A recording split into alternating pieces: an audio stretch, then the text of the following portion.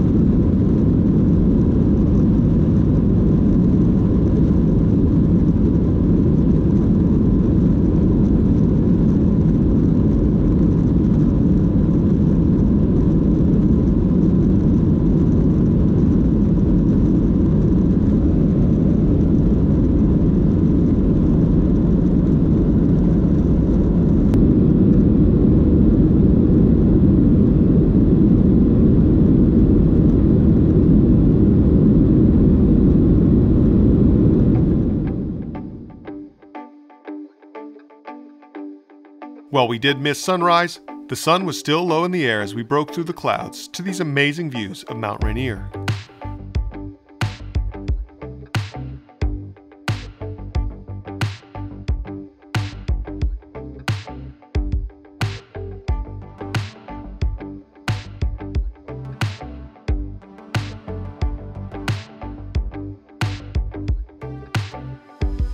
Let's have a better look at today's seats. Row 27, D, E, and F. This is a fairly standard Recaro Slimline seat that normally I'd be perfectly happy to find on a short 2-hour flight, with a top-mounted airline literature pocket, single-piece adjustable tray table, and netted personal item pocket. I give a big thumbs up to the well-mounted and clearly visible universal power port with USB plug, and the fairly generous amount of knee and leg room provided by this seat's design, with about 31 inches of pitch. I also appreciated the fully adjustable headrest. I was surprised not to find a coat hook on the seat. As expected, overhead you will find individual air and reading lamps. Not to be expected was that my window shade refused to deploy, and judging from the condition, it had been that way for quite some time. I love a window view as much as any of you, but given that the sun was right outside my window for the entire flight, that made for a challenging experience. Wedging in an airline magazine helped a little, but things got a bit toasty, and the glare was quite difficult to put up with for this almost 6-hour flight. Alaska is in the midst of upgrading their fleet-wide seating, and I do hope that the new product is better suited for their many long transcontinental flights between the US coasts, as this seat product pushed the limits for me on a 3,000-mile journey.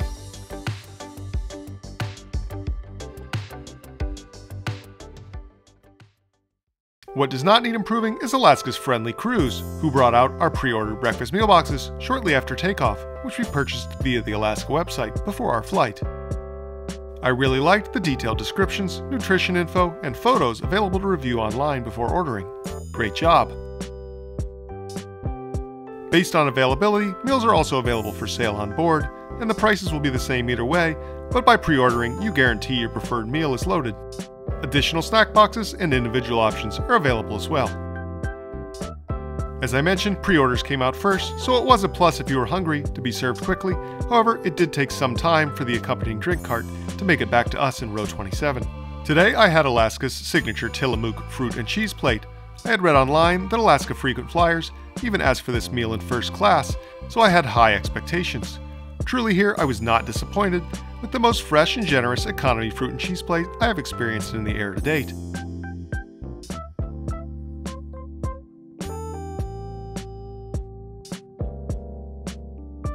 Once the drink cart did make it back to us, I received 2 packages of Biscoff cookies to go with my complimentary ginger ale. Various alcohol selections are also available for purchase. In total, the cabin crew made 3 full drink cart services during this flight, and that is definitely to be commended. One result of those 3 drink services, however, and sitting in the aft area of the cabin, meant frequent long lines for the lavatories around our seats. As far as entertainment, Alaska relies on a streaming, Wi-Fi based system to your own personal device. The airline also rents tablets on board for flights of this duration to coach passengers who don't have their own to use.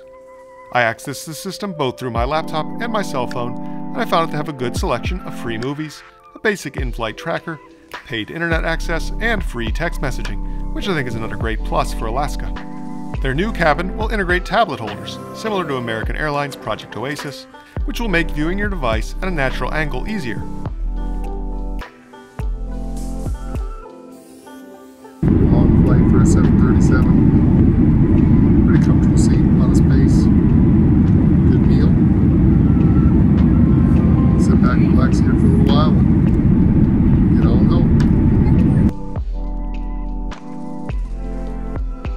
After this flight, we had to get a taxi back to Miami International Airport, so I didn't have time to film closing thoughts on the ground. But in summary, while this is a perfectly respectable short-haul domestic economy product with good legroom, nice power plugs, and a very good meal, this was quite a very long flight to be in the back of a 737, from just after dawn at takeoff to sunset as we got back over Florida over 5.5 hours later. I can't say honestly that I'd be excited to fly this plane en route again as I took it today. But perhaps Alaska's new seat product will change that for the better. I do look forward to trying that out in the future for you. As we come in for a landing at Fort Lauderdale tonight, I thank you for watching, and we'll see you on the next flight.